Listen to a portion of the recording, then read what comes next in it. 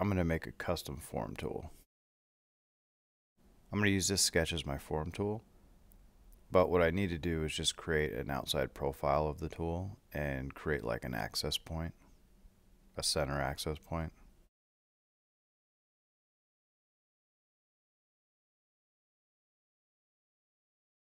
Now that you have your sketch finished, go to your manufacturing workspace, and in the manufacturing workspace we're going to go to manage and form mill.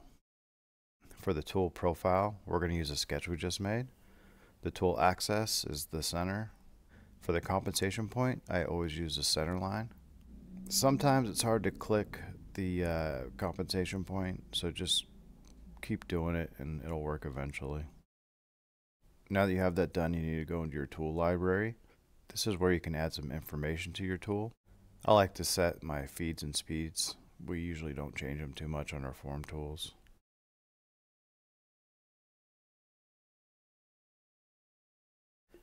Some form tools have multiple flutes, like corner radiuses, so you can set that here, give it a name, make it easy on yourself, and you're basically finished making the tool.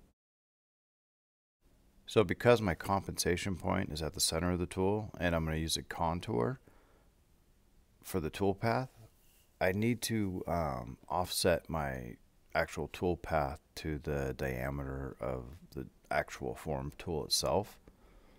So I'll just make a sketch and offset it whatever that diameter is, or whatever that dimension is. It makes it a lot easier to run a contour toolpath at that point. I'm just going to run a standard contour toolpath. So select your tool. Make sure your feeds and speeds are right. Set to flood. And we want to select that sketch we made for our toolpath.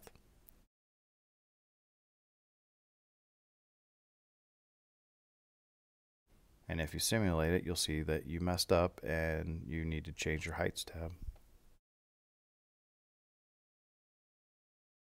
So the bottom height, I'll use selected contours. I'll offset at 120 thou.